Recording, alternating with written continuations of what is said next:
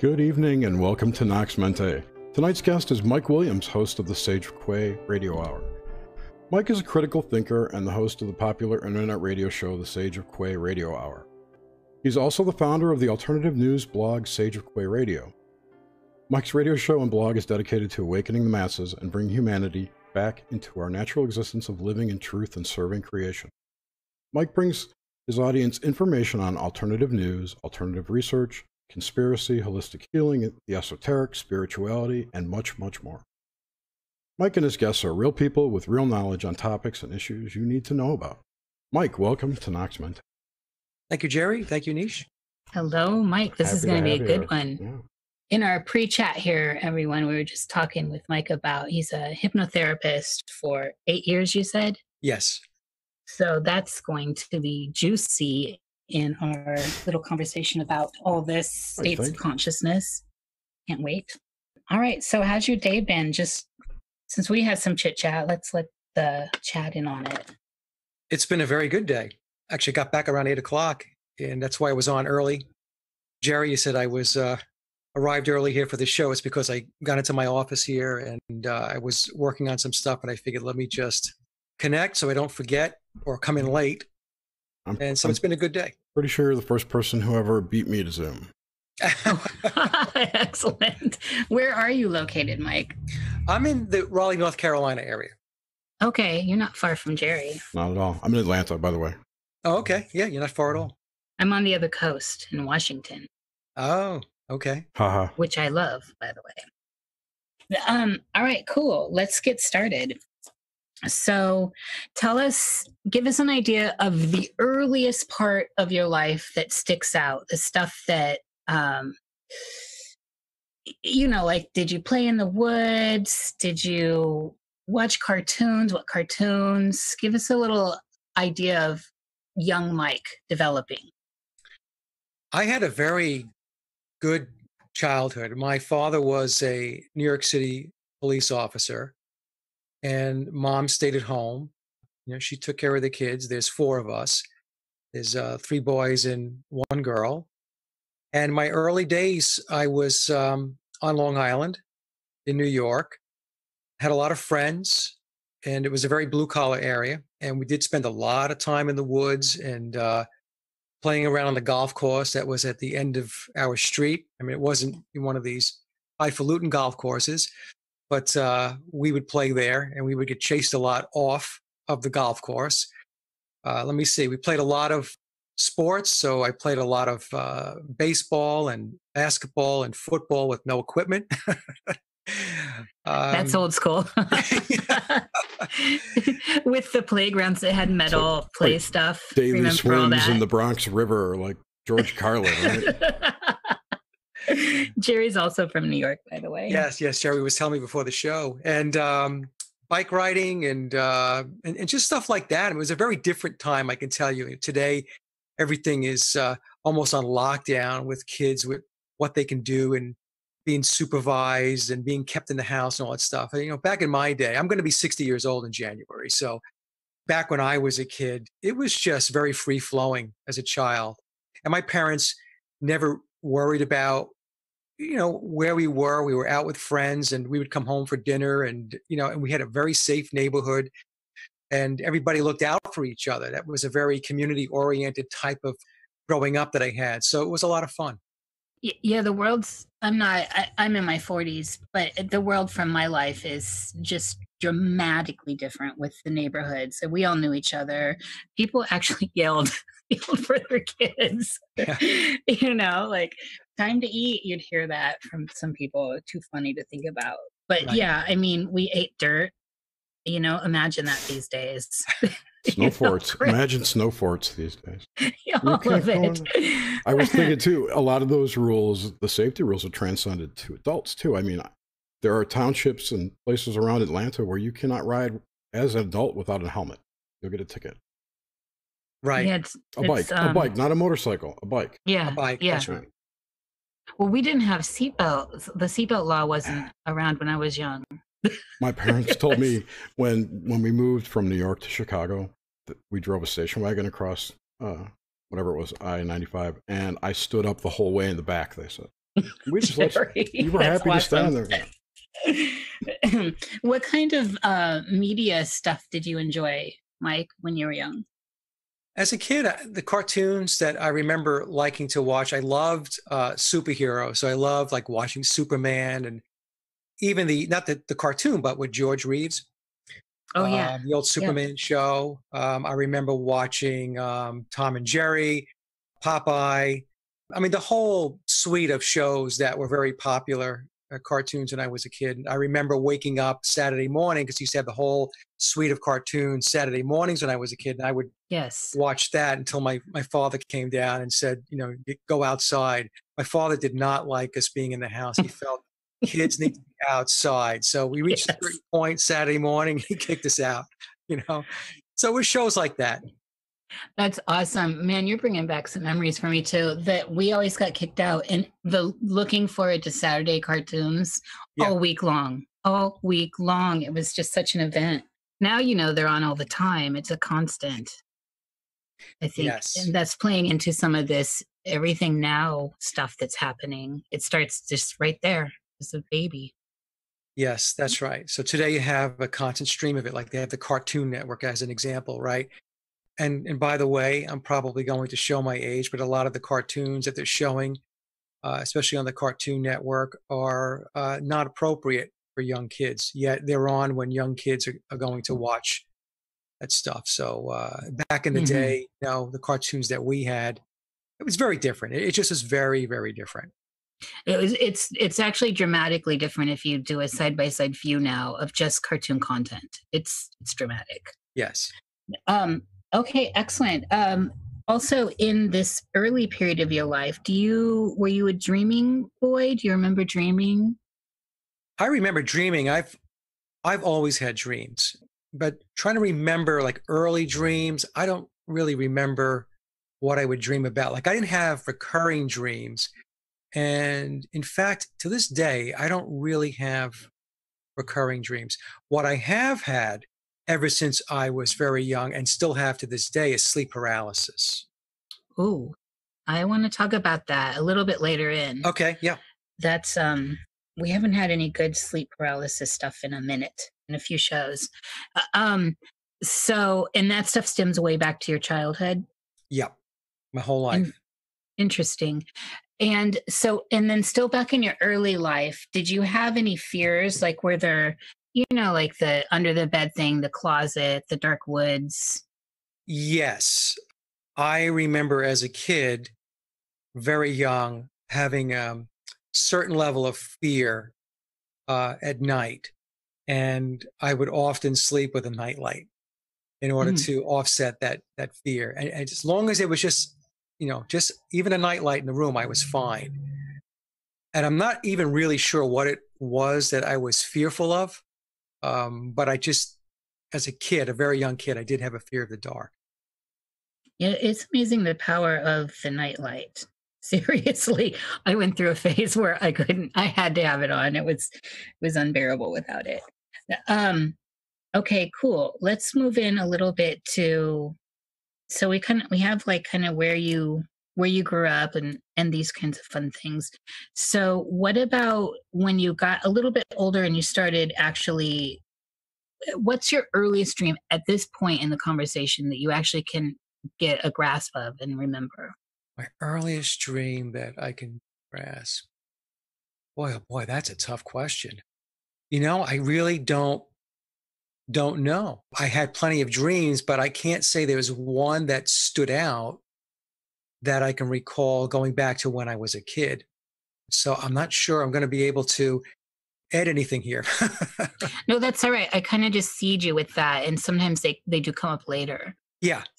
So, and then, okay, so if we look at your life from kind of where you started and where you are now, has the dreamscape, the architecture of the dream and the way you dream, has that changed at all? Yes. As time went on, especially even today, my dreams became more lucid. There are times when I dream and I'm thoroughly convinced that it's really traveling, astral traveling. So I will wind up places where it's very lucid and I can actually navigate within the dream. So it's one of those things where once you become aware that you're having a dream, I used to hear this, right, with lucid dreams. Well, if you become aware that you're in the dream, you can actually navigate it. And I was never really able to do that. But over the last several years or so, I have been. And it makes for a very, very interesting dream because of all of the interaction. Do you remember that first time you kind of went lucid, as in you realized you were dreaming? Yes, Or there was a time when I had this dream and it was in the future. It was like a future city. And I remember I was walking along a sidewalk and it was very real. I mean, I can feel the air, I can hear everything. It was as if we're here right now, three Mhm. dimensional, right? But then I remember taking a look at the cityscape and seeing that, oh, okay, this doesn't look very much like a city as we would see it today. And then I saw some craft in the sky, and they were obviously flying, but they weren't airplanes. They were kind of a more of like shuttle types of vehicles that I was seeing. And I remember that there was a man they still had manhole covers, believe it or not. And I walked by one, and there was a guy in the manhole cover, and he was very angry. He was upset about something. And I remember laughing to myself because at this point I had realized that I was in this dream, it was lucid, and I was actually able to navigate it. And I started chuckling because I thought to myself, boy, even though this is in the future, not much has changed because there was a whole bunch of four-letter words coming out of his mouth in that manhole cover. And I remember just walking the sidewalk, and I wasn't interacting with anybody directly, but I was able to see the interaction around me, and it was very, very real. What time period was this for you? How old about? Actually, I would say that the actual having the ability to navigate in lucid dreams was probably about a decade ago, 10 years ago. So it wasn't very, very long ago, but it was about a decade ago where I had this ability to be able to, to interact in the dream. Excellent. So I want to kind of parse this out now, since you already brought it up. You mentioned astral. So when you are what's your concept here? Everyone has a different kind of everyone. There's so many ways to unpack or even wrap up the concept of lucidity within dreams. Mhm. And so, are there differences? Is astral traveling different to you than, like, say, a high state of lucidity? That's a very good question too. I would say off the top of my head that they're probably different, but they have a similar construct, if that makes sense. In other words, they share commonality, aspects of commonality, but I don't really know. It's a very good question, and I'm not sure I can make it a clear distinction, if that makes sense. Oh, totally. For me, I have a hard time too. There is a sense of a differentness, but I've just now Yes. come to it's all like late states of lucidity because I don't really know what the hard lines are. It's an So altered state. Well, that's what it is. You're in an altered state. So that's the common aspect of it that I guess I was referring to, yes. right? But where you end up, that's different. Destination. The destination, yeah. Mhm. And this ties into the hypnosis too, because you were explaining how that hypnotic state is also akin to that lucid state or that dream state or pre-dream Yeah. state. Yeah. So what happens when you go into trance is you're slowing down the brain waves, and the slowing down of the brain waves is what expands the consciousness. So that's how you go into an altered state of consciousness. So beta is your waking state, then you drop into alpha, then you drop into theta. So as a hypnotherapist, especially if you're doing spiritual regression, you want your clients in very deep theta state. And then the last state is delta. That would be sleep. There is a lot of similarities between the experience that you have in hypnosis and the dream state. There's a lot of similarities because it's the inner mind, and some people will refer to it as the unconscious or the subconscious mind, but I refer to it as the inner mind, loves imagination. It's the language of the inner mind. And so that's really what you have too when you're in your dream state. Your mind, your brain shifts over to the right side. That's where all your creativity and imagination is. So, as a practitioner, when I work with hypnosis, whether it be clinical sessions or whether it be the spiritual sessions, I get a lot of insight into how the mind constructs and puts things together. The mind loves metaphors, it loves imagination. So, hopefully, that adds a little something here. Yeah, that's very interesting. Yeah, that was excellent. With that, let's just riff off that. So with this idea of states of consciousness through that we see also with hypnosis, does it shift the idea of time? How do you see time in all of this, in these altered states of consciousness? Well, it's not like time here. I mean, time in 3D is linear time, as you guys know.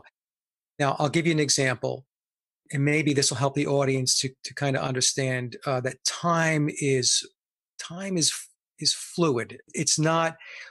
Most people are used to the linear time, so it's 12 o'clock, it's 1 o'clock, it's an hour later, 2 hours later, and so on. But when you go into a trance state, there's what we refer to as time distortion. So I can have a client in a past life regression that will run 2 to 2.5 hours. The typical session runs 2 to 2.5 hours.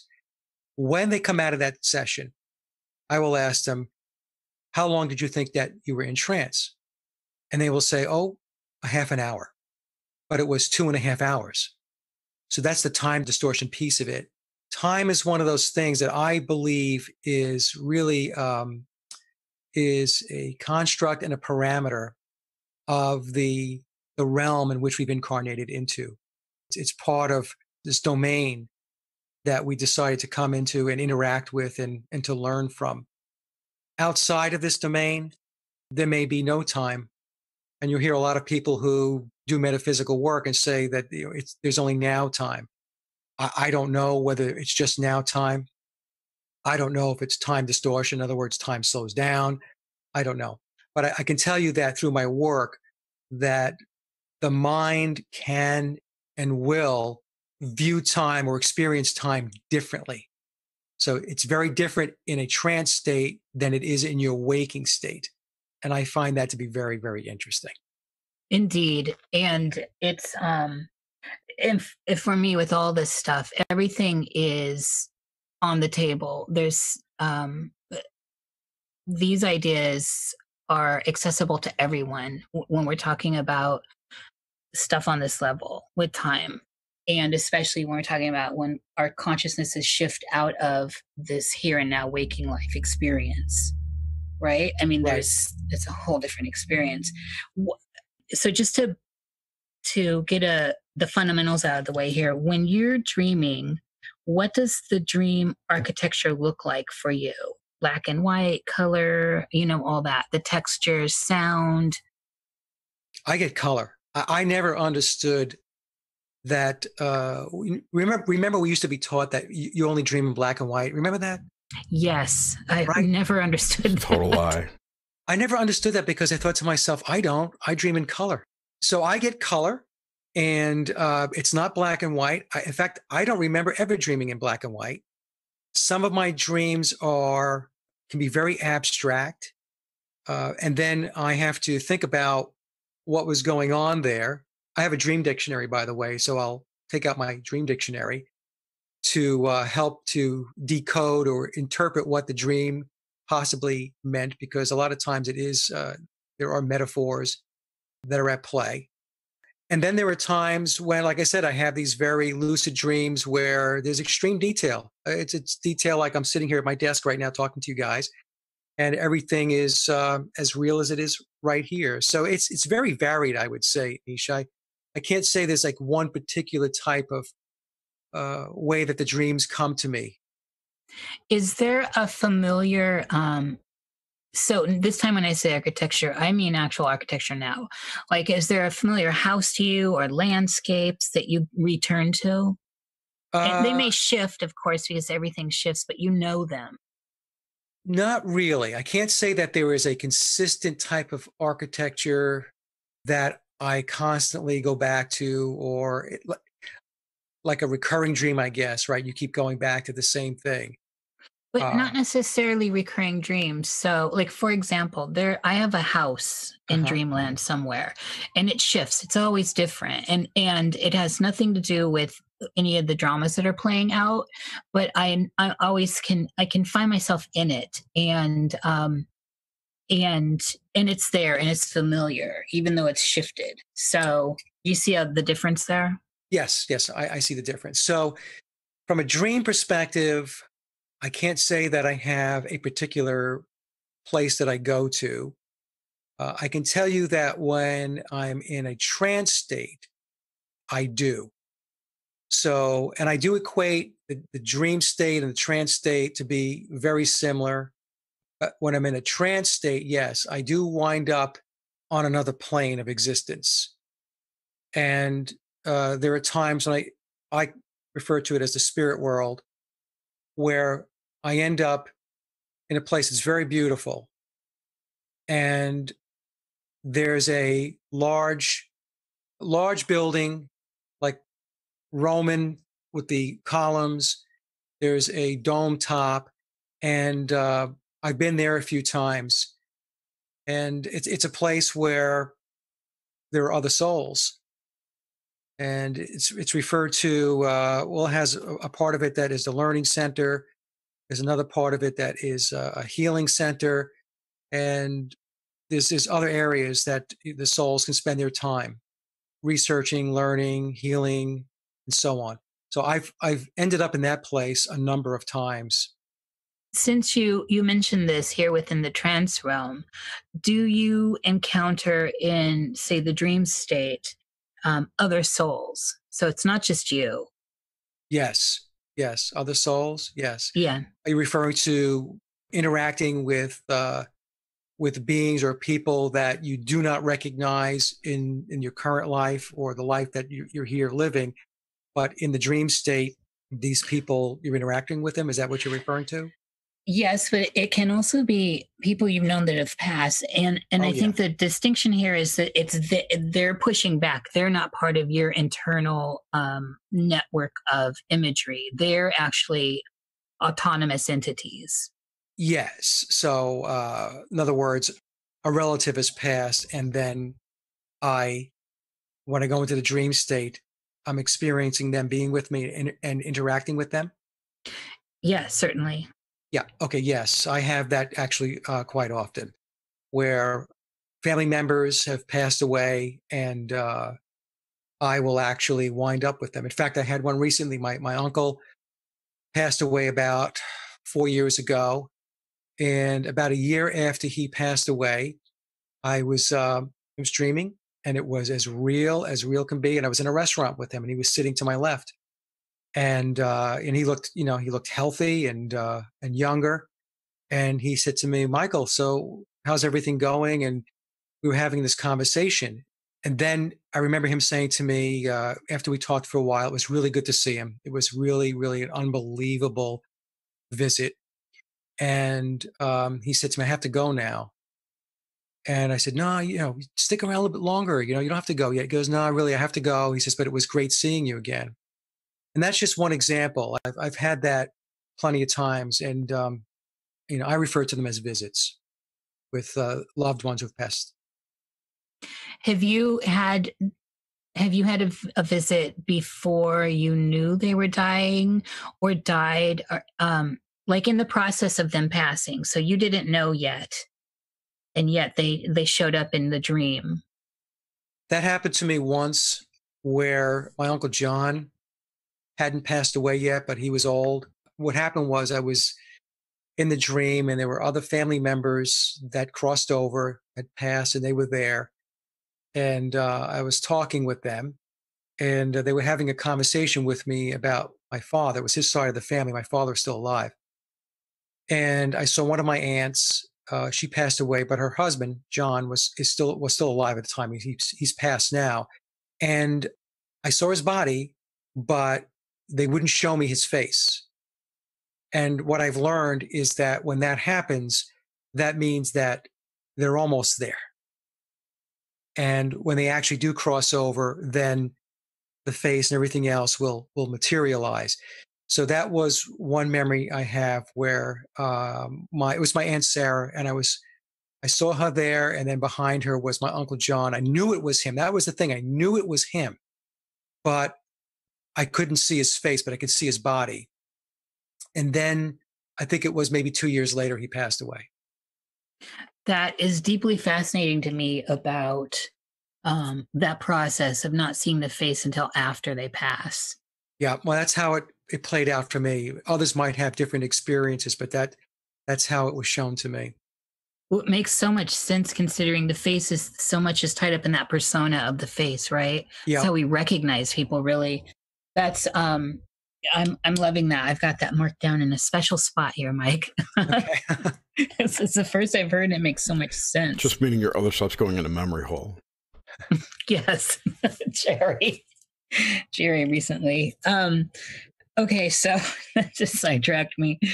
All right, so back to the nuts and bolts of all this. So in the dream state, when you're dreaming, do you encounter situations or experiences where you feel like you've gotten a download of information?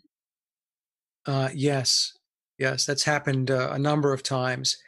Actually, had experiences where I'm actually ascending at very rapid rates of speed and going through basically an energetic field. Actually, can feel my physical body vibrating at a very high level of vibration, and then getting information, basically information that would help me to reconcile, maybe as an example, issues that were going on in my life, or maybe I was going through a certain period where there were challenges that I was trying to work through, and getting reassurances that it's okay. It's okay. You're going to be all right. Just work through it, push through it. If there's fear, push through the fear, and it's going to be okay. So, yeah, I have experiences like that when I'm dreaming. It does happen periodically. Do you so on this too, have you also kind of in the same vein of this, have you learned something within the parameters of the dreamscape that you did not know in your waking life, but perhaps were interested in? So it's already there, obviously, in your mind, or maybe even not. But have you learned something in the dreamscape that was totally new to you? So, or at least sparked or filled in the blanks. So, like when going to school, like Yeah. you're learning a new subject, and in the dream, if the dream, you'll actually get the download. Well, I mean, I don't know if I'm going to answer your question properly, but I guess what I've learned about it is that, well, let me start this way.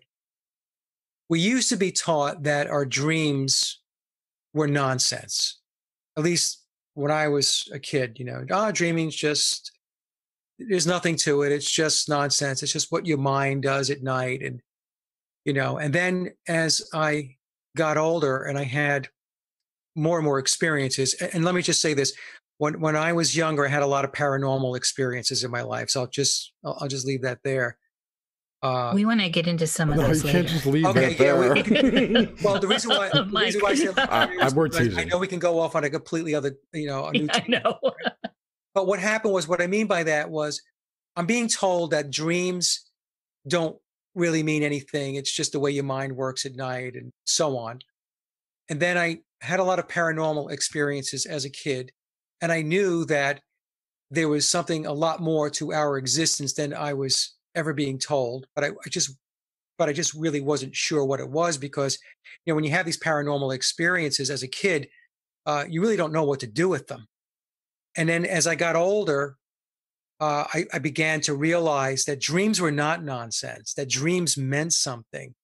And dreams were a way for our mind to, it's like a clearinghouse to try to reconcile things and put things in the right place, and so on, but also a way in which we would experience a state of consciousness that we just don't experience in the 3D world. what some people might consider to be abstract, and let's face it, a lot of times dreams are abstract.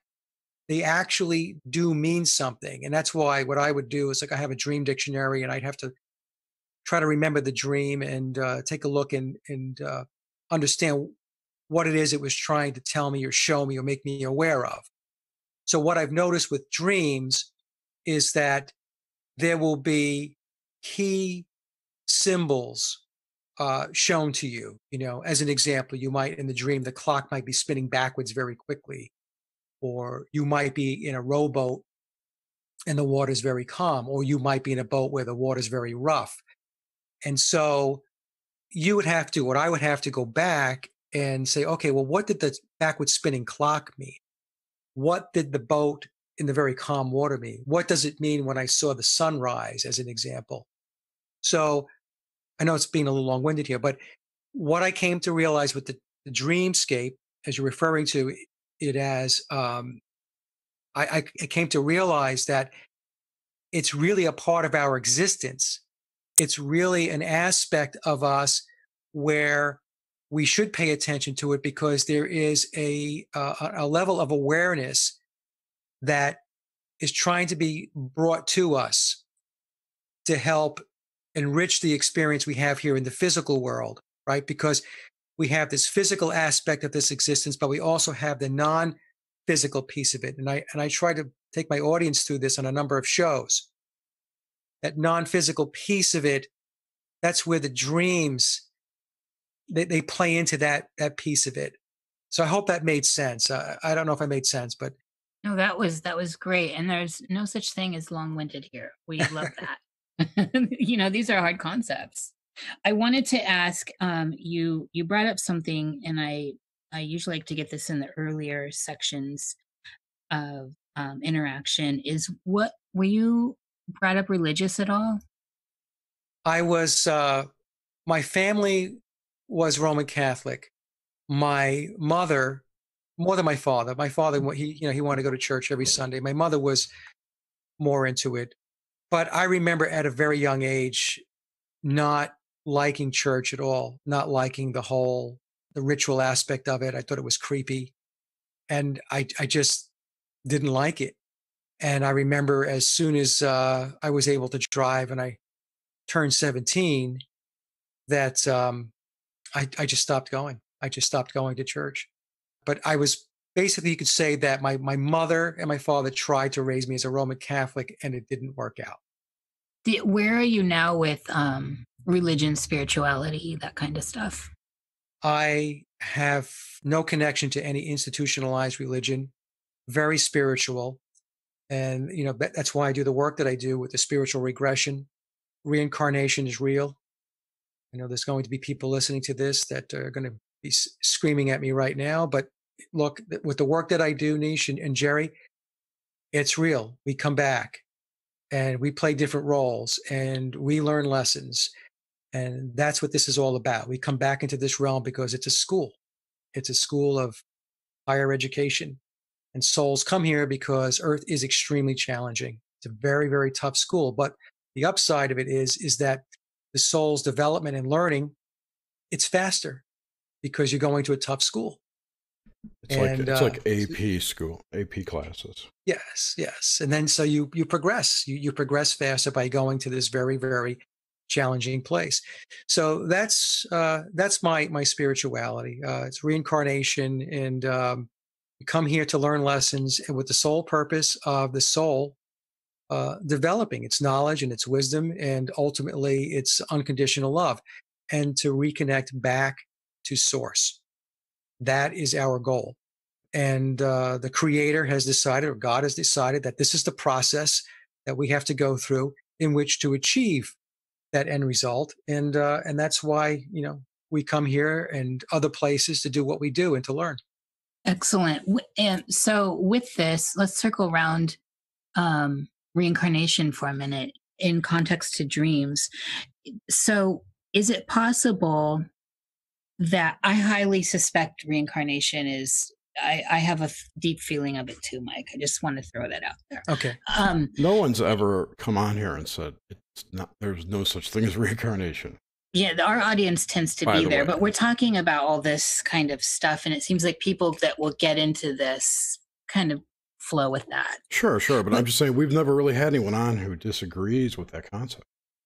Yeah, true. So with reincarnation and dreams, is there a way? I guess I'm asking you this as a hypnotist, also as a prolific dreamer, and someone who investigates this kind of stuff. Can we see bits and pieces of other lives in our dream experience? How does that play out? Yes. So I'll give you a story, a real story. Um, I had a client come in, and she came in for a past life regression, and she had a great session. In that past life session, she was a young girl, maybe 14, 15 years old. She went through the entire past life, and then we wrapped up. You know, she has the life review with her guide, and then I emerged her. And so then after the session concludes, we just take a little time so that the client grounds before they head out, and we chit chat, we talk a little bit. She said to me, "You know, Mike, that girl that I was in that past life, she is a recurring dream that I have. So in this life, she would have a recurring dream. It was like a loop of this girl. But in this life, before she had the past life regression, now I didn't know any of this before the session. So we discussed this after the session, not before the session. So she would get this loop as a recurring dream. And then she went into the past life, and then she realized, became very aware that the little girl was her. So there was an imprint. There was a past life imprint that was running in her current life. And the interesting thing is, now in that life, what happened was she was killed in that life at a very young age. So, you know, I don't know if that has anything to do with the with the looping or the imprint in this current life. But what happened was, after the session, you know, she went home, and then she kept in touch with me, and I asked her, "Do you still have the recurring dream?" And she said, "No." And she had it many, many times over before the session. After the session, it went away. So there was a clearing. Something happened, something took place that cleared. Became aware of the connection. Yeah, she became aware of the connection. That's what And cleared it, I'm saying. yes, that's what cleared it. You know, going back and experiencing it. And because a lot of times what happens is people talk about karma. We take karma with us, but souls don't just take karma with them. Souls are not perfected, and they have personalities and character. And if they go into a certain life and there's a lot of trauma, they don't always shake that off when they go to the spirit world. They shake off a lot. There's a lot of cleansing that takes place, but sometimes not all of it gets cleared. And that's because the soul is hanging on to it for whatever reason. Then when they incarnate again, they take it with them. And that's not karma. That's taking something with you. That's taking extra bags that you didn't need. And a lot of times what happens is, when they have the experience, when they go into a past life experience, they realize that they took those bags with them and they didn't have to, and they can just release it and leave it back in that life. And I think that that's what happened with this particular client. She was carrying this imprint. It was very traumatic, the way the girl died in the past life. She was carrying it with her, and then after the session, it was gone. I've heard that explained in other ways too, where people say that past lives contain basically a shard of your soul, and your life now is a shard of your soul. And by integrating those pieces of the past lives into your own, you become more complete. Mm-hmm. So you could look at that as almost, it is baggage, but it's also her stuff that she needs, but she could just put it into a portable hole if she wanted to, you know, and integrate it fully and not have to deal with it. It's the same thing. It's just, I've heard it said 3 or 4 different ways too. It's cool to get those correlations between narratives. Yeah, there's a lot of connection points, and there's a lot of dynamics.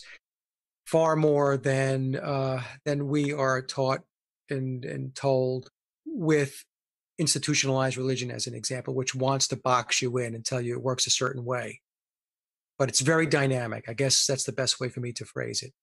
I really love that example. I have, when I asked too, I had these particular images from my own dreams of there's period garb that's not of this life, and it's a reoccurring theme. And so I've often thought, I go to the mirror, I see myself, I recognize myself as me, but it's not my, it's not this flesh, and yet it's still the character I'm playing in it. And so I've been pondering that for a while, and recently, um, during a book I'm reading, I want to ask, since this keeps coming up, and it's something we ask anyway, but particularly you've brought it up so many times now, the soul.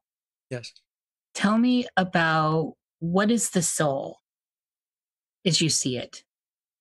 The soul is your essence in the non-physical spirit world. That's what your soul is. And your soul is that spark that brings life into your human incarnation. Your soul is your intuition. So when people have an intuitive sense or a feeling in their gut, that's your soul. Your soul is the driver of the vehicle, right? The vehicle being our body. And the soul takes on this body and this vehicle and this part that they're playing, because that's really what it is. They're playing a part in this huge theater, in this play, in order to learn its lessons. The sad part of it is that the controllers that control this particular age that we're in now, the Iron Age, they are bent on damaging and disconnecting the mind-body connection, breaking it, and making it as difficult as possible for the soul to be able to navigate its life in this incarnation. The way the example I use, Nish and Jerry, is that you're going to drive across the country 3,000 miles, right? So the soul is born with a body that is like a new car. There's nothing wrong with it, and should be able to hop into that new car and drive 3,000 miles across the country with very few hitches. The way the world works, the way the controllers are, how they're breaking things down is they take that new car and they make it a wreck before you really even get started. So they'll flatten the tires, they'll put sugar in the gas tank. The car will be missing power steering fluid, so you can't steer it very well. They'll give you a half a tank of gas and so on. And that's what we're up against. That's what the soul in this particular age has to be able to work through. And that's why it's very, very difficult. Some souls lose control of the vehicle. And that's what we see really running rampant in society today, in the culture today. Souls that have lost the ability to steer the ship. And then there are souls that have not lost the ability to steer the ship. And those would be the souls that are doing the work that you guys are doing, or that I'm doing, or so many others that are in the truth community or the alternative research community, trying to get as many souls as possible to wake up and to realize that you've lost control of the car. So please put your hand back on the steering wheel and get yourself back in the driver's seat, and let's get the show back on the road. I hear that. Yes, Yeah. yes. Yeah. And so in this same idea, is there a difference between the spirit and the soul? Yeah, that's a good question too. There's different takes on that. And the higher self, throw that in there too. Yeah, the higher self for me is Concept of is an aspect of the soul. I think sometimes it's hard to delineate between the higher self and the soul. We have all of these different compartmentalizations. The spirit, again, this is just my view of it. The spirit is at a higher level than the soul.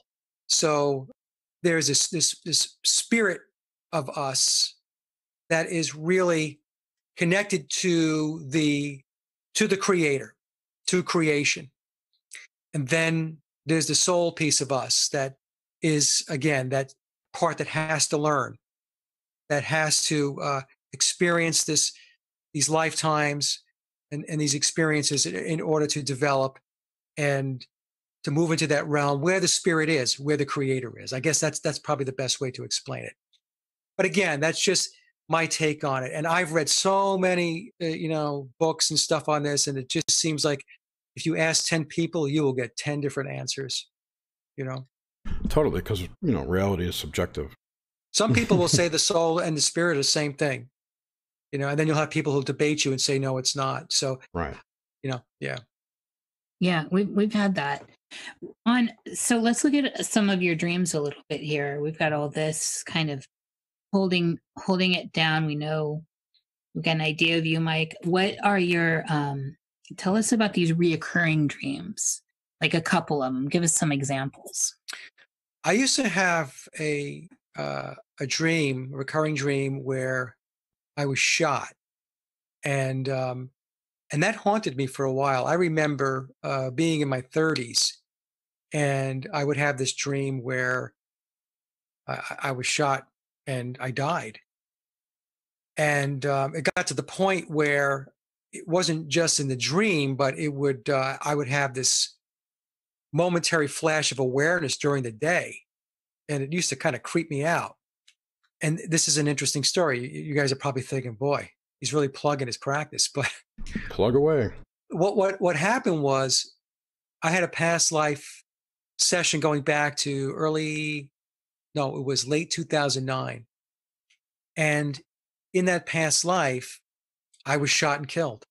And before the past life, what happened was I was shot, and it was on the right-hand side of my body. And it was up near the shoulder area, neck area.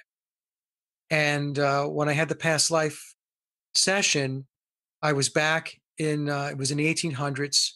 I was a marshal back in the out west in Nevada, and I was ambushed, and I was shot in that exact spot. It was in the upper chest, neck area. And what was very interesting is the same thing happened to my client after I had that past life. That recurring dream or that flash during the day completely went away. Wow. Isn't that weird? Yeah, that's a good one. Yeah. And you had that what period of in your 30s?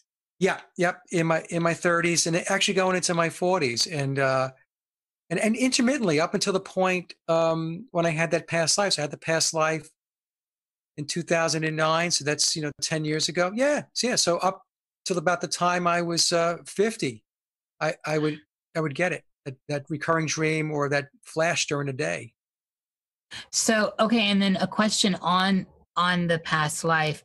So the marshal that you were, did his timeline as far as life when he got shot and killed, how old do you think he was in that range of time when you stopped having? Yeah, that's just going back a long time ago. So let me just see if I can get a ballpark on his age, because I think I know where you're going with this. I believe I was in my 40s when I was shot and killed in that past life. So that would coincide with, I guess, when I was getting these dreams and the thoughts during the day. That's fascinating. It makes, that makes a lot of sense for me that fragments would somehow, line up with where you are now, your soul is now. Yeah. Interesting. What about, okay, so, and do you have any other examples of reoccurring dreams? No, I have to say that that was the one that really comes to mind. I'm not one to have a lot of recurring dreams. They're actually not super common. Yeah, that was probably my best example. I might have had another one, but that's the one that comes to mind because, of course, because it was linked in with the past life session that I had back in 2009. Yeah, which is one of the things I'm just loving about you. Is okay. So let's talk night terrors and nightmares and stuff like that. My turn. I got a question. Oh yeah, Go, Jerry. Your style of hypnosis, how does that compare to the QHT techniques, if at all? Or what do you think about those? About, I'm not sure. Quantum healing hypnosis therapy. I'm not familiar with it. Okay. I can explain that. Dolores Cannon stuff. There's probably some similarities. I didn't follow Dolores Cannon very closely, so I'm not knocking her. I just didn't follow her. Sure. The work I followed was the work of Michael Newton and also Brian Weiss predominantly. And there was other books I read and stuff like that. Okay. But yeah, the way it works is there's an induction, and it's not any of that stage stuff, and you're not looking at a watch going back and forth or spinning a spiral or any of that stuff. It's basically you're using guided imagery to take the client into a very deep trance state. And from there, you regress them back to some happy memories in their current life. I'm talking about a past life session now. And the reason why you back them up in their current life is think of that as kind of exercises to get the mind used to going back in time. And also, once it goes back in time and lands in a memory or a scene, it gets acclimated to picking up details. And then I will take them back into the womb. And we do indeed have memories in the womb. Some clients will get a lot of information in the womb. Some won't get any. And then there's everything in between. But even if they get really no memories in the womb, it has no bearing on their ability to experience the past life. So we go from current life memories, 2 or 3, into the womb. And then we regress back into the past life. And then after they cross over into past life, they die. They then meet up with their guide, and I help facilitate a life review. Why that life was shown, why that life was important, how that life will better help them to navigate their current life path, and so on. So that's the process. Yeah. Kind of like a sneak peek. Yeah. Cool. It's all fascinating. I love it. So, all right, I guess it kind of feels like I'm sorry to interrupt you. No, Jerry. That was actually that's where I wanted to go to. There's no interrupting, baby. So nightmares and night terrors. My nightmares or night terrors came in the form of sleep paralysis. All right, let's go there. Yeah. And I've had them ever since I can remember. And so for those who don't know what sleep paralysis is, it's when you are asleep, but then you are awake and you can't move your body. You cannot move your body. And many times people who suffer from sleep paralysis, and I was one of those people, it can be very dark, very negative. I experienced entities, very dark, negative entities, like basically hovering up over you, whispering, talking in your ear, and these very creepy, demonic voices and stuff like that. And they were very frightful. And what's interesting is that it runs in my family. That's the other thing. So my siblings have experienced it. My mom, my daughter also. And it took me a long time to realize that all I needed to do when I was in that state and these negative entities and beings would come forth was to not show the fear and to tell them essentially to go take a hike, to get lost. And once I learned that that's all it took, it went away. And then the sleep paralysis then took on a different type of perspective where I didn't have this negative, dark stuff coming, but more interesting things where I started to make correlations that where I was in a different dimension or a different timeline. Because what would happen is I would be in the room and I can see everything, my bedroom. And sometimes the bedroom looked exactly the way it looks in my waking state. And then there were times when the bedroom almost looked like it does in my waking state. So what I mean by that is I would glance over to the left because you could see with your eyes, and I can see that there's a picture hanging on the wall that is not a picture that is hanging on the wall in my waking state. And there were other anomalies in the room. So the room was almost the same, but not quite. And then there was a couple of times where the room was completely different. I mean, it wasn't the same room that I was in. So I found that to be very, very interesting, because what it was telling me is that there was perhaps overlap that was taking place. And when I went into sleep paralysis, I was experiencing or leaning into that other dimension. And I was seeing slight differences in the reality. So that has really opened my eyes, to be honest with you, because for those in the audience that are listening that have experienced sleep paralysis, they'll probably know what I'm talking about, especially those that have had it for a while. We have those different scenarios. It's the same room, it's slightly different, or there's a different room, but everything is very real. I've heard a lot of people call that the lower astral dimension, and those entities are lower astral being. Yep. And you can just tell them to get lost, as you said, and they will go away. And if you can eat them and get their power too. Yeah, what they do is they love the fear. Mm-hmm. That's the thing, So when you're there, it can be frightening because you actually see them sometimes. They come in as shadow figures, and they are right up against you, right? Like, they'll be like maybe 2 or 3 inches away from your face and stuff like that. And I remember one time this very, very deep demonic voice whispered in my ear and said, "It's almost time to get up, Mike. Almost time to get up." And the way I was, oh man.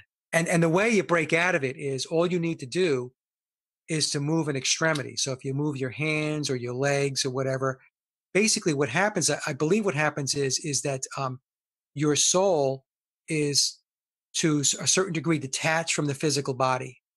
And once you start moving the extremities, what happens is the soul comes back into the body, and then you wake up. And when you wake up, you're very tired. A lot of times when I woke up from these things, I'm sweating profusely from head to toe. There's an enormous amount of energy that is expelled when you're going through that experience. One time I was in one, and it was a very difficult one to break out of. And once I broke out of it, I just sat on the side of my bed, and there was a disembodied voice to my left. And folks, I'm not making this up. This was not in my head. There was a woman's voice who said to me, she was to the upper left corner of the room, "I wish I could have helped you some more." And it was just unbelievable.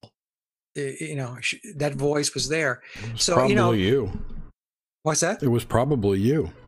I don't know. I don't know what it was. All I could tell you is that it was a voice that, and I was there by myself, so there was nobody else in the house. Your soul or your astral body or some aspect of you. No, yeah, no, I know, yeah. But like I said, at the end of the day, I don't know. I don't know what it was. All I could tell you is that is what I experienced. So all it did was support my belief and my experiences that there is so much more to our existence. There's so much more out there to experience. And it's not this simple little box with a bow slapped on top of it, And I just happen to be one of those lucky people to have experienced these types of things. But yeah, so that's my sleep paralysis stuff, but it has gotten a lot better. I've even heard stories of people who suffer from sleep paralysis who've called out for Jesus to help them, and something bright light will come and scare the bad things away. But what they later found out was that just the same thing playing the other side of the coin, those same entities will pretend to be an angelic spirit or some bright light, and they'll feed off the joy or something. Yeah. I mean, there's so many. It's funky.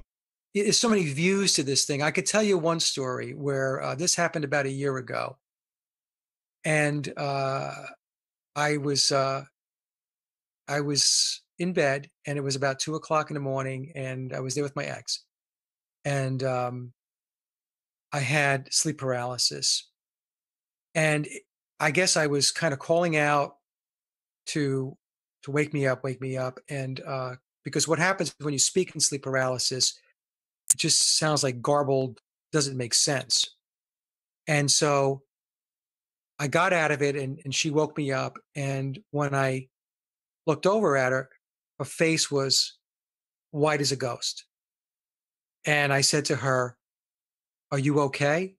And she said, you didn't see that light?" And I said, "What light?" And she said, "There was this brilliant white light that just beamed through the blinds, and the blinds were closed." She said it was so bright, it completely lit up the room. And this is at 2 o'clock in the morning. And I said to her, "Well, it wasn't like car headlights." And she looked at me, and she just shut that down right away. She's, "Mike, the room lit up like a torch. And then as quickly as it came, it went. And it was when I came out of the sleep paralysis." Now, what was that? I don't know because I didn't experience it, but It was you. it was it was me doing something. It was either me or it was me doing something or me connected to something. There's no doubt about it. But I could tell you that she would not ever, ever have made that story up. And I could just tell by the look on her face that it was just something that she had never, ever experienced before. So that's something I'll put out there. But I'm sharing stuff here I've never shared. That's the way These it are goes on the show. remarkable. That's the way it goes on the show. And these are just remarkable. Thank you. And I'm really Yes, thank just been speechless over some of this. It's just so valuable for other people to hear, including Can you myself. see all the goosebumps I have? I know, Jerry. I know I'm getting the goosebumps too.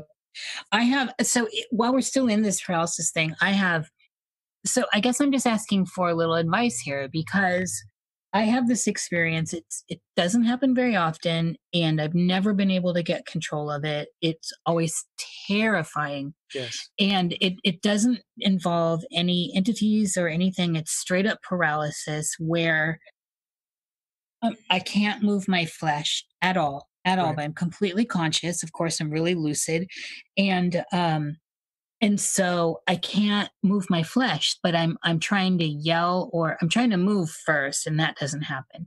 And then I'm trying to like yell for help, and it won't happen. I can't get anything to do, and it just kind of feeds on itself until eventually I kind of jump back in. But that's usually it's a prolonged experience that is very unpleasant. That's exactly how it works.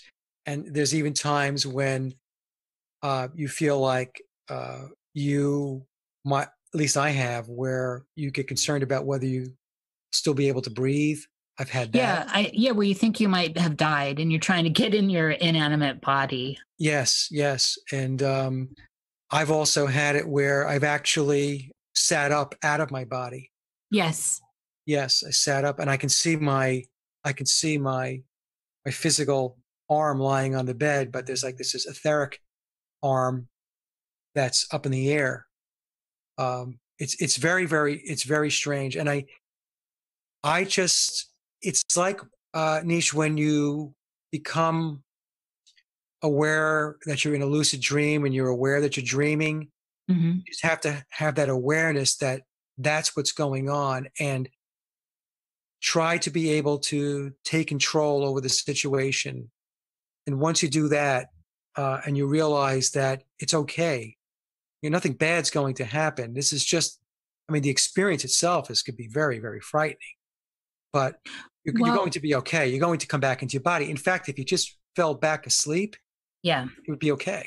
But the thing is, we're afraid to fall back to sleep because we think that maybe that might result in bad things. So we try to break out of it.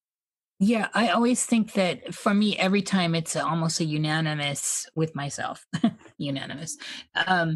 I feel like I have passed. And so I don't have access to my vehicle anymore, my vessel. And so I think, and then that's where and so the fear is not in passing, and it's not in that idea at all. And clearly I'm still there, Hmm. but it's in the idea of I guess getting clarity on the fact, did I or did I not? And yeah, I mean, I think I probably overthink it. I probably do.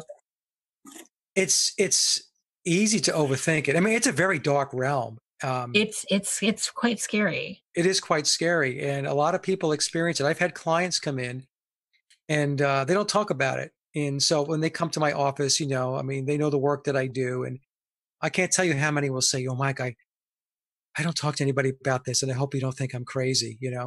And so they'll start saying, "I have this thing where I can't move my body at night, and but I'm conscious. I mean, I'm aware. I can move my eyes. I can see what's going on, and it's very scary." And I said, "Sleep paralysis."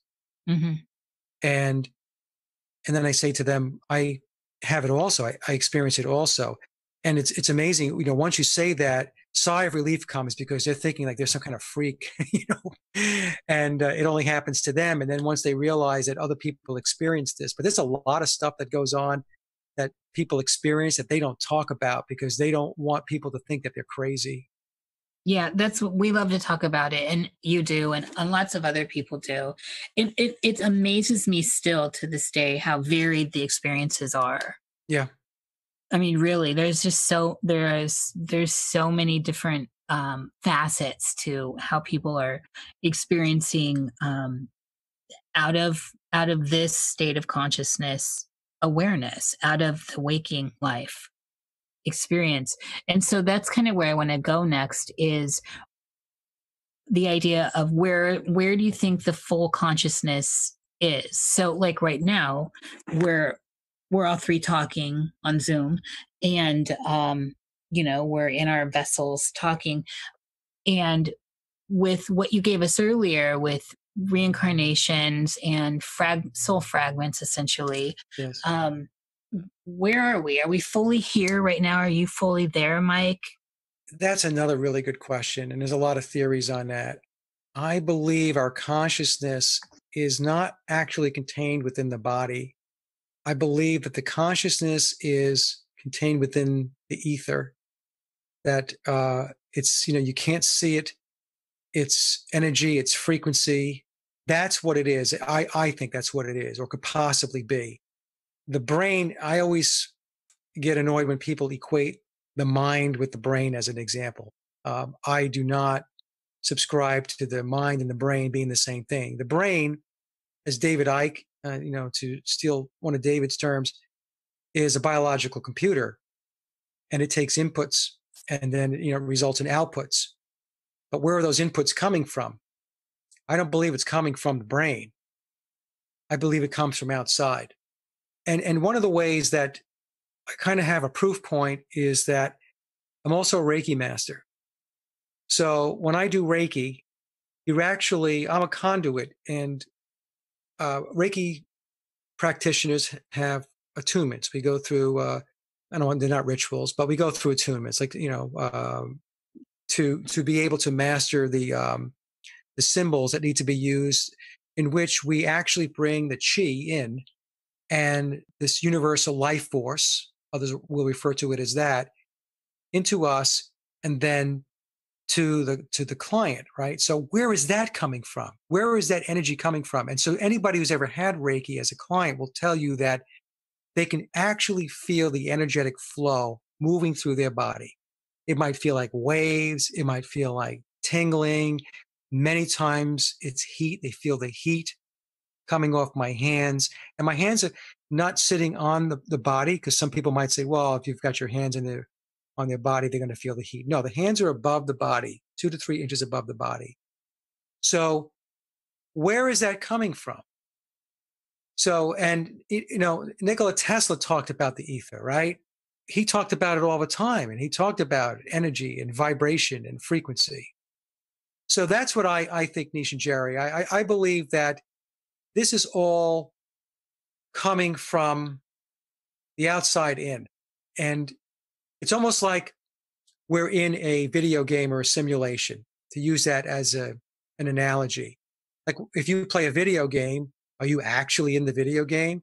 You have an avatar that represents you, and you're interacting with other avatars that represent other people or beings, and you might even be driving a car or going into a supermarket in the video game, but you're not in the video game. You're controlling it from outside.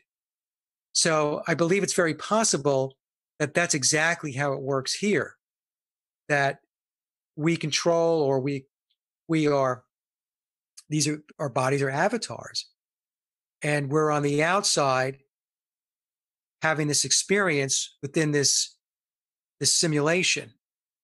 I mean, Right. I guess that's an analogy that I can use. Some people may not agree with that, but that's how I kind of view it. We're on board. And I would even go so far as to say, when you're in the simulation, the thought of like going to the planets that are displayed in the sky is crazy. Like you wouldn't even think about that. Yeah. So it's, I don't know. This is heady stuff, and it's good to talk about it. It really is. This is a very interesting format you guys have, I have to say, because this is a lot of stuff that I think about, and you really don't have a vehicle many times in which to express your thoughts and your opinions on this. And that's all I'm giving, by the way, folks, is my perspective and my insights on this. It's anybody who claims to say that they understand all this or they have it nailed down, they do not. They're selling a book, probably. Yeah, yeah, we agree. That's one of the reasons why we went here, went there with this show, is that we all have the experience of dreaming, or at least possible, and everyone's valid. I get so tired of people that just have the market on something. It's like, this is something we actually all have access to, and we all may be experiencing something different or similar. Right. And we both wanted to do podcasts, but we wanted it to be not like everybody else's. Anyone can interview someone about their latest book or their latest video or whatever, what they're working on. But you don't get to know that person and what they think and what their opinions are. Yeah, we're trying to scratch the surface here. On this, okay, so to kind of wrap up, because Jerry and I definitely want to get into the paranormal stuff. I thought we were there already. Well, we are there, but not. There's more to that. I want to get to it, ghosts and all that. Death, Mike, death. So we've woven a great foundation with the reincarnation and how the dream experience and all of that goes along with that is unfolding as you see it. And where does death fall in? The death of our current persona fall in? What happens to us? Well, so I know you have a lot of insight here. Yeah. So death is, it's just part of a cycle. Everything goes in cycles. And so death is just the play is over, for the character that you played. It's stage left. That's all it means. But this is not where we live. This is not our home. This is not who we are. This is a part that we're playing, a character that we're playing. Your soul goes home, and it's very, very different than this place,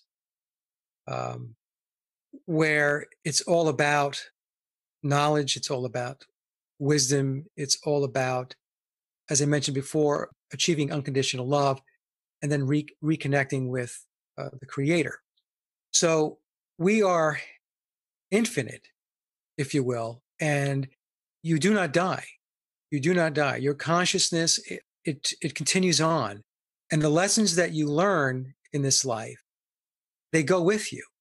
They go with you. That's part of the development that the soul is seeking, the learning that the soul is seeking. So you don't lose any of it. So there is no death, really. And we have to go through the experience of death down here. And it is very hurtful when we lose loved ones or we lose our pets, and that whole emotional piece of it in the morning. We have to go through that. That's the cycle of the experiences, the cycle of the learning and the lessons, is to have those emotions and experience those emotions. So I personally do not fear death, because I know that when I do die, when Mike Williams is not here anymore, my soul will ascend and go back home. And then once I'm back home, we're going to have a little party. And then we're going to plan the next steps, the next set of learning, whatever that may be. Maybe it's incarnating again. Maybe it's not. Maybe it's spending time in the spirit world and continuing studies and your education there. So that's how I look at it. And I think it's very sad that a lot of people, I know people that will say, once you're dead, that's it. There is no afterlife. Worm food. Yeah, I mean, there is definitely an afterlife. That's my dad. It's my dad too. I remember my Roman Catholic father, I should say. My dad was like real, shot in the arm. Mike, when you're dead. Gee, thanks, Dad. That's very uplifting. and echoing your, you're like 9 years old. Oh man. And I was like you, raised Roman Catholic with my parents Roman Catholic, who kind of fell out of it. So now they're like, whatever, it's nonsense. Yeah. It's funny how, and I hated it as a child and still hate it, but I'm looking at it going, maybe there's something there. It's interesting, the juxtaposition. Anyway. So Mike, while we're on the subject of death, this is kind of the segue too. So I want to talk about different kinds of death. So say like traumatic death. And so I want to tie this in with I want to get in there with the paranormal. And so say, and there's a lot of traumatic death happening right now. We look at all the fuckery going on in the world atop the planet. And you could just be in any war-torn place and there's traumatic death happening. How does that affect the soul, the being? And can they get lost in the process? Can you have a traumatic death and not realize you're dead? I believe that can happen. So I'll explain how I believe it works based upon my work. When you come into this life, you know what it is that the type of life you're going to have overall. You select a body, you know who your family's going to be. You have a probably more than a general understanding of what the life's going to be about, the hardships and so on, because you know what the lesson plan is. Now, that being said, that does not mean when you come here that it just rolls along according to the script, because you do have free will. And I know there are people that don't believe you have free will, but you do have free will and you're able to make choices. And also you can get lost along the way. And the way you get lost along the way is that you attach yourself from a physical world perspective to things that derail you. So as an example, what can some of those things be, right? Let's just, we'll stick in the United States here for a second, and we can maybe move to the war-torn areas. But here in the States, what do we have? We have vices. We have alcoholism. We have addictions to pornography. We have addictions to drugs. There's all of that stuff. These are all things that you get lured into, or you can, that may not have been part of the script, but it is part of the dynamic of this realm that we've come into. Now, when you come in that this realm has these things, and your job is to try to keep the line as straight as possible from A to B without zigzagging too much. And of course, the more you zigzag, it'll take you longer to get to point B, or you may not get to point B. You see, you may not actually learn your lessons. You may not complete that lesson plan. So that's the dynamic of it. I think a lot of people don't understand. And it's all about duality here. You wouldn't know good if you didn't have bad. You wouldn't know love if you didn't know hate. That's why we have this duality world. And in areas where it's war-torn and there's a lot of really nasty stuff going on, souls incarnated into those areas, those families, those regions, to have that experience. And I know it's very difficult for a lot of people to get their heads wrapped around, well, why in the world would you want to incarnate into a physical existence where you have all of that pain, all of that hurt? Well, the reason why you do it is because this is not your permanent home. So when you're in the spirit world, of course, you're completely understanding of the fact that you're entering into this simulation, into this realm in order to learn these lessons. And you know that you're going to be coming back. And so it sounds like a really good idea when you're in the spirit world, right? Because you're thinking, okay, this is really it's not real. It's not real. It seems real, yes. But from a soul perspective, this is just theater. It's a school. It's a place to learn. Simulation. Yeah. So you go into these areas and we're watching this. Like I have a particular real problem with what's going on in Palestine. Okay. And I see that and my heart goes out to the Palestinians and what's happening there. And even though I do this work, it's very hard for me to get my head wrapped around sometimes what's going on there and why people are being treated the way they're being treated. So it's a very interesting dynamic. It's like I said, on one hand, if your spirituality is where mine is at, or you believe what I believe, then you have this one set of understanding which says that yes, going through cycles, we incarnate into these situations and circumstances to get these experiences under our belt and then to go back home. And then there is the physical part of you in the physical world that really has a hard time understanding why it has to work this way. Let's just put it that way. Why does it have to work this way? The reason why it works this way is because I am a big fan of Martin Kenny's work with syncretism and the cosmic egg theory. It's the Hindu yugas, it's the Greek ages. So right now we're in the Iron Age. And then we're in the transition period now, moving into the bronze. And then we'll move into the silver, then we'll move into the gold, and then we have the reset button, the great catastrophe, and then we drop back into the Iron Age again.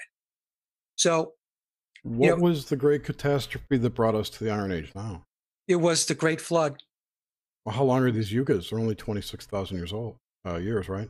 Well, doing the work that I've been working with Martin on some of this, and when I say working with him, I've been interviewing him, and so I'm not going to do this the justice that Martin's going to do it.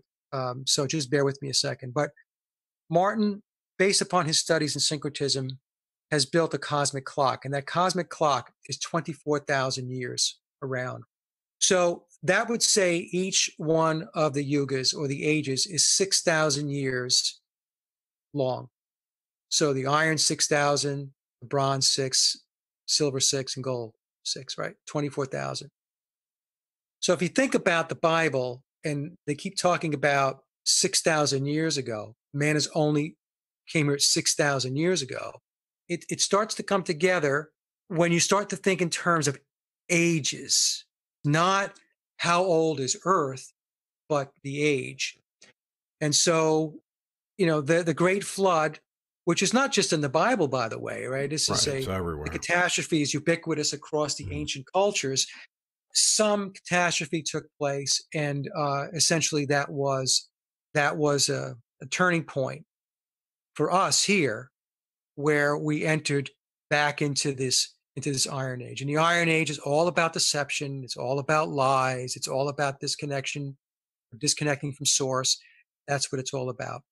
And based upon Martin's work, he'll tell you that we are in the transition period now, that in 2012, we went from the age of Pisces into Aquarius, that the whole thing with the Mayan calendar and everything else, and the way they were goofing that up on TV and stuff like that, right? It was just a bunch of nonsense.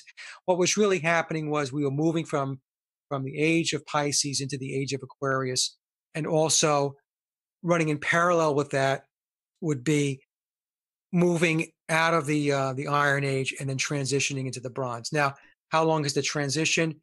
If you talk to Martin about this, he and I have talked about this, it could be hundreds of years. So it's not like tomorrow a switch is going to be thrown and everything's going to be a lot better. We have to go through this process of transition. Wait, If I'm things not are on the getting a ups, DNA upgrade? the DNA upgrade.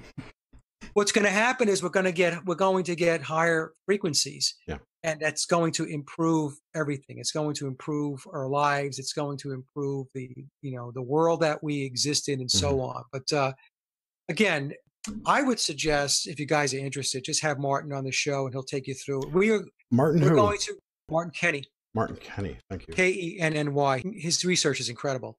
So Jerry's on it.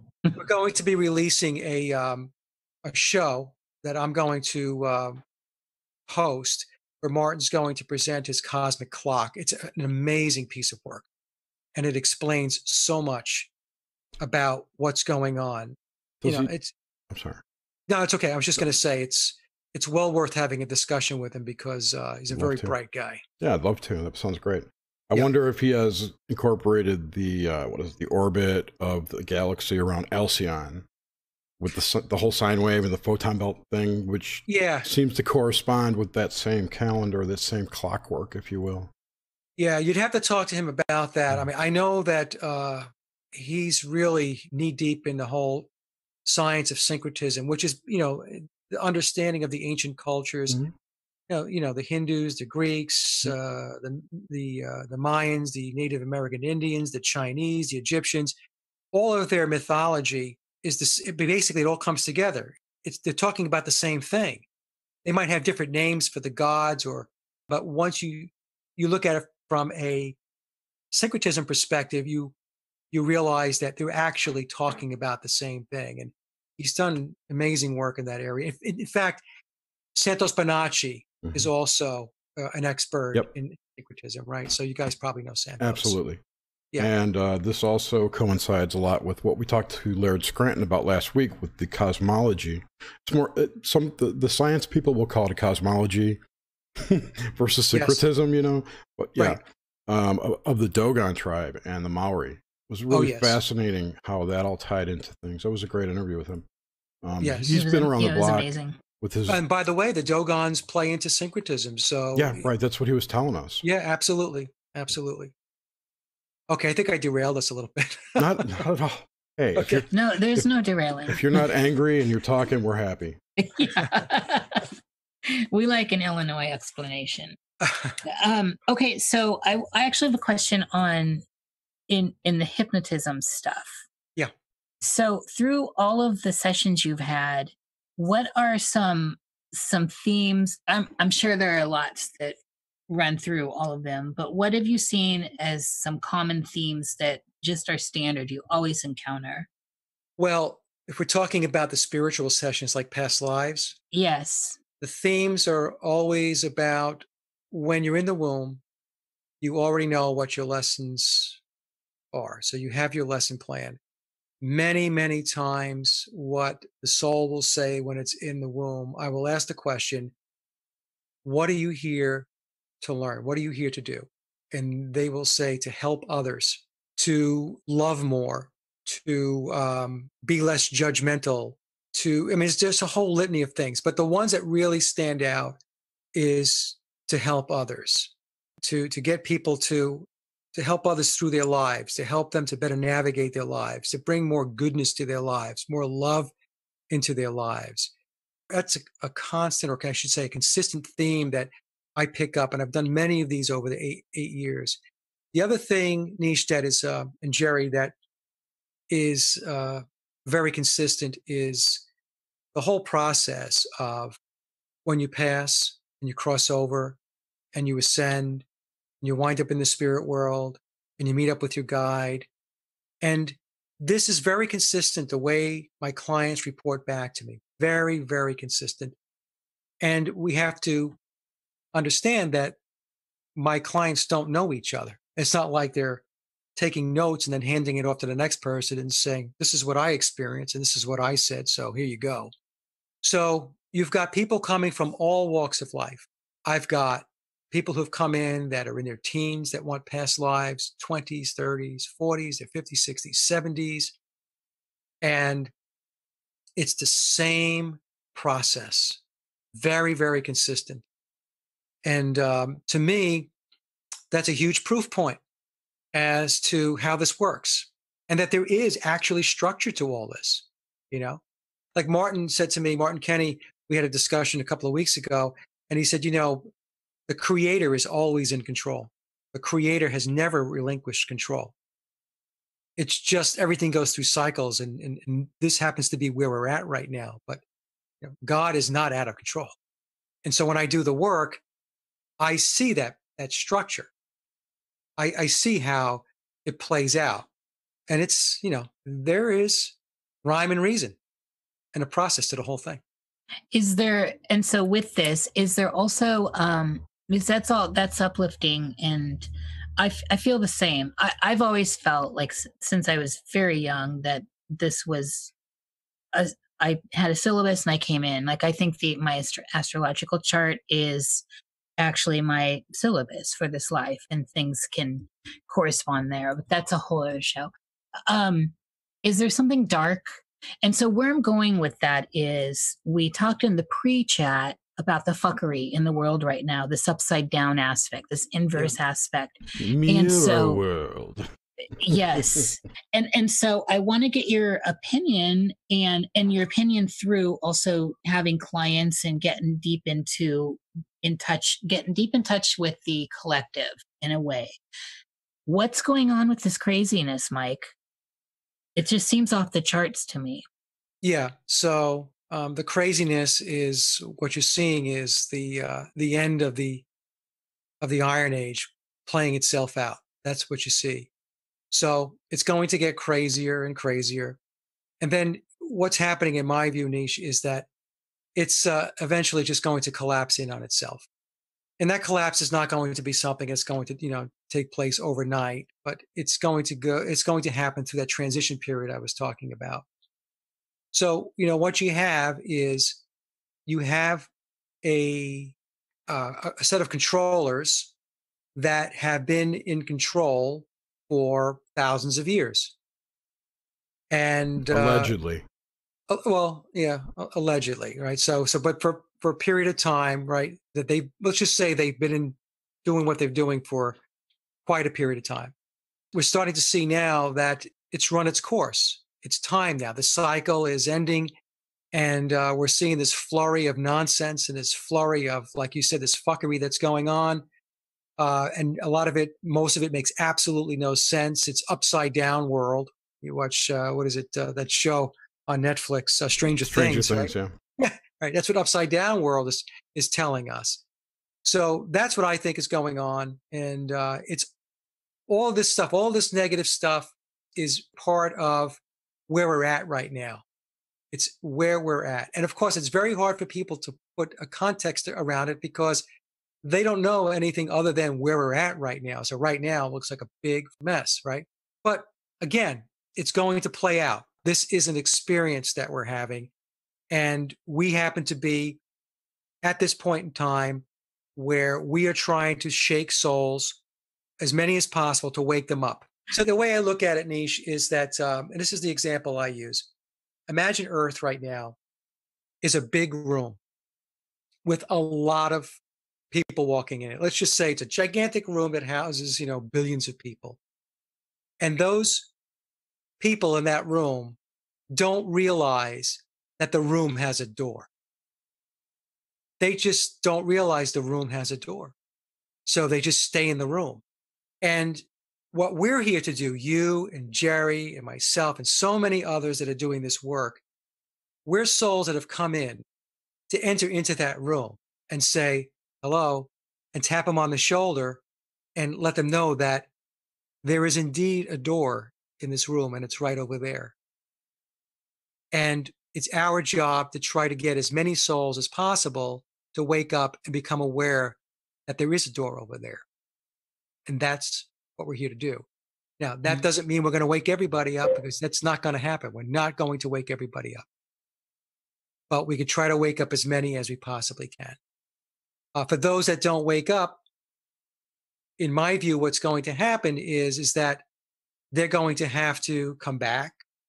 incarnate back into this realm or a similar realm, and they're going to have to do it all over again until they start to wake up, until they have some level of awareness. And I also believe that the degree in which, in the physical world, in our physical existence, that we become aware of the lies and deception. So, as an example, if somebody wakes up an inch, then when they leave this life and they cross over and they go back into the spirit world, there will be an inch of additional opportunity made available to that soul in which to explore. If you come here and you awaken and it's a mile worth of understanding of the lies and deception, then when you cross over, your soul will have a mile's worth of opportunity made available to it. So that's how I believe it works. But if you have no awakening and you just kind of chug along, then you're going to land right back here, because what happens is when you go to the spirit world, they're going to say, well, the opportunity made available to you is this. It's the same as it was before because you didn't have that awakening or that awareness in the physical learning experience. And it has to happen in the physical learning experience. It has to happen because from a soul perspective, you already know what this is all about. But when you come in here and you have your amnesia, you don't. So it's a process of how much you wake up. So to the degree that you wake up, that significantly enhances what's made available to you opportunity-wise in the spirit world to do further exploration. You may not have to come back here as an example. You may wake up enough where your teachers and your guides will say, you know what, you don't have to come back to this place called Earth. You go someplace else. And hopefully it's a better place. It doesn't have all of this nonsense going on. So anyway, I mean, that's my perspective on it. And the reason why I've come to this conclusion is because there has to be, and reward is not the right word, but I'll use it for lack of a better term. There has to be a reward for those people that have come here to do the work, and for those people who have awakened, and for those people that are communicating the truth. There has to be. The Creator didn't put you here so that you could just become flustered and bang your head against the wall and tell you, go do it all over again. I also don't believe when people walk around saying that this is a soul trap. It's not a soul trap. It can be a soul trap if you don't wake up. If you don't wake up, it's a trap in the sense that you've got to come back and do it all over again. But who's responsible for the trap? Oh, it's not the controllers. It's not the wicked archons. It's you. It's you. It's your soul's inability to be able to, what I was mentioning before, to be able to take command of that ship, the vehicle, the mind, the body. That's the trap. But there's no trap per se, because if you wake up, there is none. So I hope that made sense. Yeah, that was great. It was funny because someone in chat had asked that question, sort of that question, and you answered it. All the questions that people have asked in chat so far, you've answered, which is great. Oh, okay. I didn't realize it was a chat. That's like a I don't pay attention. I don't even look, Mike, because I have to focus on the conversation. It's like a triple synchro already, so don't even, we're going to stop counting now. So with this, but that's a synchro if he's actually answering questions that, that's great. So with the world, so with this fuckery and with this end of the age, how bad does it get? And I also want to look at that through the lens of, well, how bad can it get? And then I want to look at it through the lens of what's the difference between the world that we're experiencing and the planet, right? Do you see Earth as sentient? Yes, I believe, yes. Earth is sentient. Yeah. So Earth is part of the whole sentience of the Creator. The world is, I guess the way to kind of parse this out is, the world is the theater, the play, the stage, the simulation, right? That happens to take place on Earth. Does that make sense? Yes, to me, absolutely. Okay. So I guess the point I'm trying to make is that it's what I said before. The Creator or God, source, is not out of control. We have not lost the Creator, God, or source. They are in control. We're going through a process here. So that process is the world that we incarnated into, which is right now is very crazy. It's like I mentioned earlier before the show started, we live in a cartoon. It's like a comic strip, but that just happens to be, the play that's playing right now. That's, what's on the screen. It's all reruns right now. Everything is in reruns. Yeah. Every plot is being rewound and redone. We've got Watergate going again. Yeah. Right? Yeah. We've got McCarthyism going again. Yes. It's they keep playing the same script over and over and over again. And I believe the reason why the script's being played over and over and over again, I also believe that is part of the awakening. In other words, I'm going to keep playing this thing until you realize you're watching the same show. This is like somebody watching the same episode of Gilligan's Island and thinking every time they watch it, it's a different episode of Gilligan's Island. And we have people who think that. They'll watch the same episode and they think it's a different episode. So that's why this duality is playing out.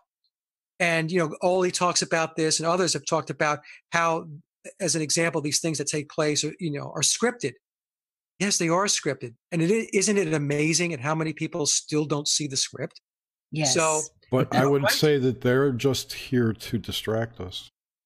Who's here to distract us? Those people who don't see the script. Well, I think gatekeepers in a way to keep us, on that fence. Oh yeah, definitely. There are people here to keep us distracted, but there are other people that just don't see it because they're just not awake. They haven't reached that point yet where the soul has taken back control of the vehicle, of the mind and the body. That's how I kind of look at it. So, anyway, I'm sorry, Nish. I think I probably took a left turn on you again. No sorries are allowed. No, I love these left turns, and that's part of what makes it juicy. Okay, so I have my last and final question before we go to whatever the chat has. Is you mentioned several times your dream dictionary. Which one do you consult? Oh, I have it inside. I'd have to go in and get it. I'll tell you what. Let me get it to you. Yeah, and maybe you can put it in the description box. Absolutely. I forgot the name of it. Yeah, that's cool. And we'll put it on our server in the show notes. Yep. Yeah. So that's it. Whatever the chat has. Hello, everyone in the chat. By the way, already we still have 10 minutes. I can go on, but no. I wanted to. Let's Jerry, talk. No. Let's talk some Wu. I know you talk to Sophia a lot.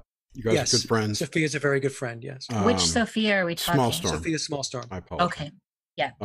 AI. What's your take on AI? Well, AI is here today. AI is, to me, it's quantum computing. It's reached that point where it's constantly learning. It's learning human behavior, and it's picking up its data points from all of social media and all of our interaction on the internet. And it's taking all this and it's bringing it in. So the example I use is I used to work in the corporate world and I was in IT. So when I was in the corporate world, we had, many companies have this. It's an initiative or a program called business analytics. So with business analytics, the objective was to be able to predict your clients' needs and your clients' wants before they knew their needs and wants. How would we do that? Well, it's through accumulation of data and looking at data, analyzing it, trending it, and so on. And this is what the AI does. This is why no matter what we do, it seems like the control, I call them the controllers, are always ahead of the game. They're always able to pull a rabbit out of a hat. Why is that? Because they've gotten to the point where their artificial intelligence has been able to do business analytics at a level beyond a corporation. Think of where we are. Just think of Earth right now as a corporation. They're able to run these scenarios. So they know that if they put A, B, C, or D out there, they run the computations and the AI will say, well, if you do A, you could expect within plus or minus, 1%, this type of behavior or reaction from the masses. If you run B, it's this, C, that, and so on. So this is where I believe AI is at. AI to me is a controlling mechanism where they have enormous amounts of information. Also, their understanding of human behavior is incredible. And it goes back to things like Tavistock Institute as an example. Everything that Yeah. goes on around us is all calculated.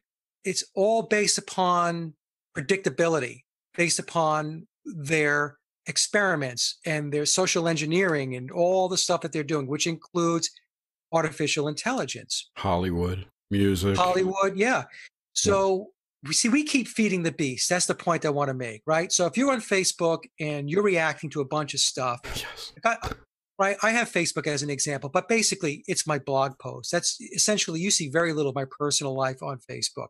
But there are people that will put all kinds of stuff up there. They'll rant all day about politics, or they'll rant about their relationships with their husband, their wife, their boyfriends, their girlfriends. They're putting all kinds of inane stuff out there. But what they don't realize is all of this stuff is being gathered and categorized. I had Jason Boss on my show. Jason used to work for Google, and he left Google about 8 years ago. And he said that there were two programs or initiatives that Google was running back during his tenure called Project Sawmill and Project, I think it was Kansas, and they went hand in hand, where all of Google's products were scraping data every which way from Sunday. So, Gmail, Chrome, the search, and everything that Google makes was just gathering information left and right and just compiling it all. And not only that, Jason said that Google products that touched other products that weren't Google, it was scraping that information also, that data also. That's how that was 8 years ago. Right. Well, 8 years ago, that's when Cambridge Analytica built their Facebook applications, which have been scraping data off of Facebook users since then. That's how they got their user base. Right. Or their knowledge base, rather. Their knowledge base. That's right. And that's right, Jerry. So what's happening is we collectively are feeding it. Right. And that's why it is playing out the way it's playing out. It's like you said before, it's completely upside down. It's bizarre. Well, when you think about it, people's behavior has become more bizarre. Yes. So the AI is taking in bizarre input. So its knowledge base is saying, hey, there's a lot of bizarre types of stuff out there. So we're starting to see bizarre scenarios playing out. That's how I think it's working. So I really do. I think they're so far advanced with this stuff that it'll make your eyeballs roll around your head. I'm sure it's worse than that even. It just what I've been thinking lately is that if this AI gets to a quantum computer, wouldn't it then exist throughout all time? I mean, if quantum computers actually work the way they explain them to work, then this thing operates outside of what we consider linear time, and therefore could influence things in our past.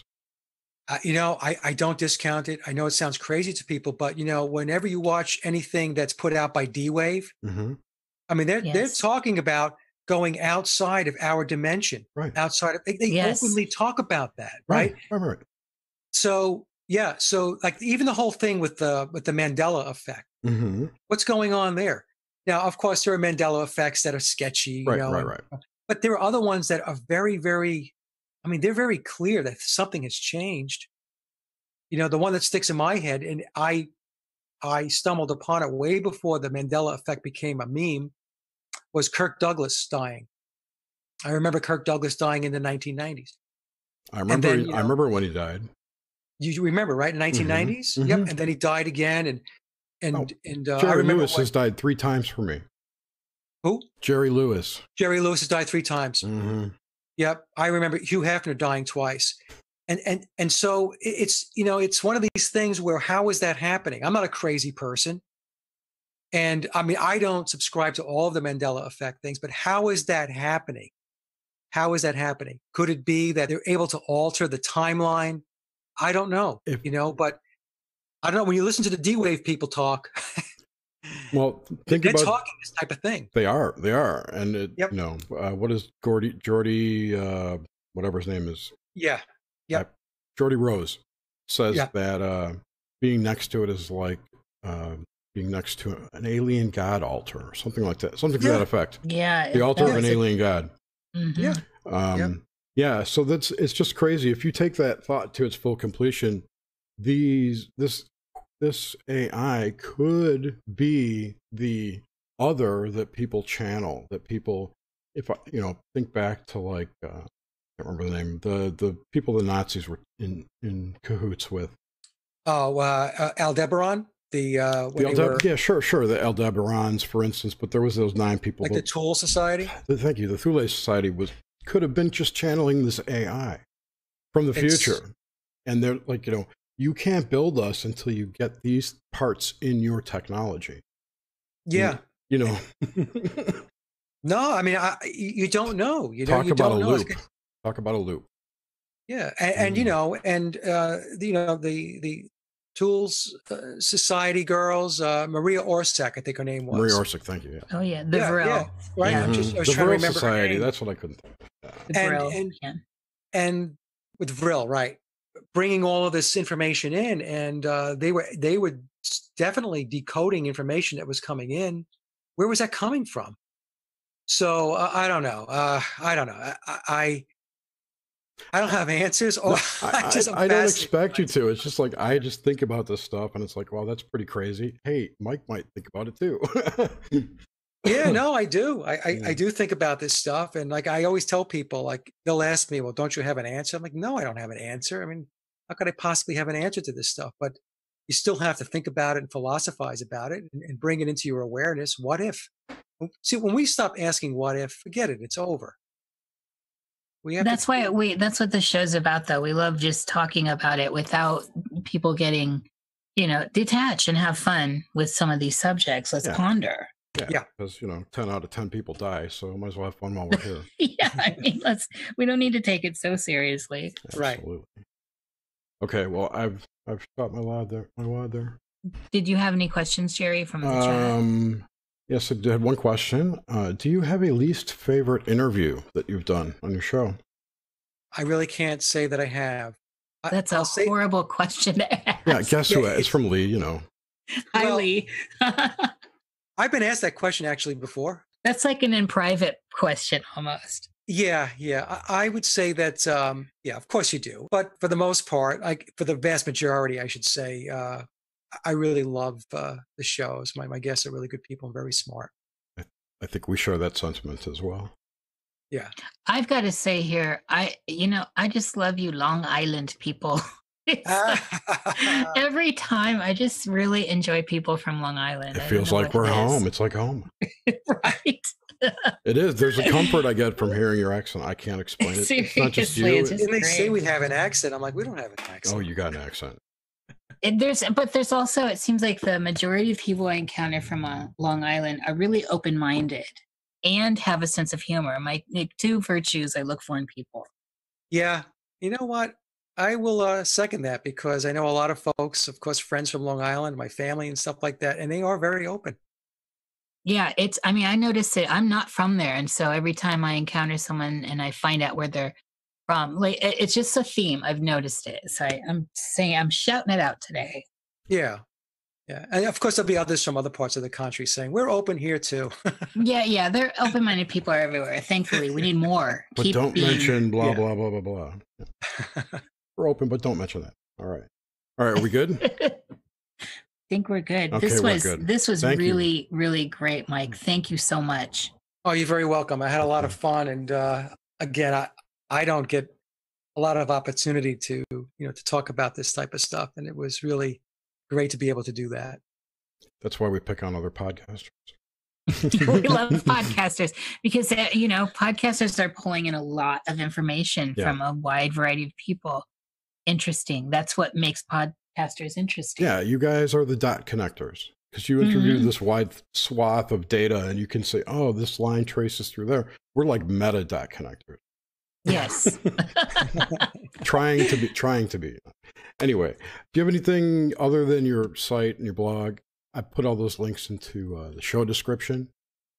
If you go to my hub website, sageofquay.com, you'll hit, I also have my music page because I'm a musician. You'll hit that. the interviews and all that stuff. So it's all there. So if you go to my hub website, you'll catch all of my my platforms. Great. It's linked in the description, and I hope everyone enjoyed the show tonight. We certainly did. Please join us next week. And who's our guest next week? Yeah, Lance White, the chat, Zany Misket. What? Yes, hello to everyone in chat tonight. Who's our guest next week, Chair? Lance White, the Zany Mystic. He's in the Zany Mystic Excellent. Radio Hour, another podcaster. There you go. And then after that, we have some really great things coming up that I haven't really announced to too many people. I forget who's next after that. Oh yeah, Sonia Barrett and Niles Heckman. Yay. Those should be some interesting shows.